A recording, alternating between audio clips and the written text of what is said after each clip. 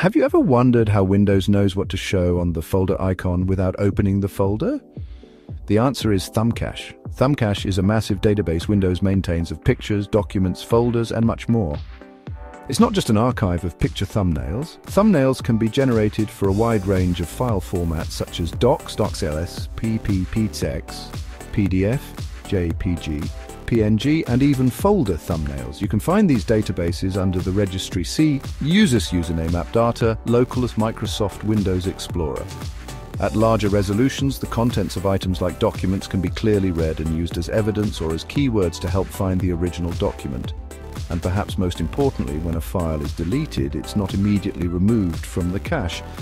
This means these databases can provide insight into the contents of long-gone files and folders.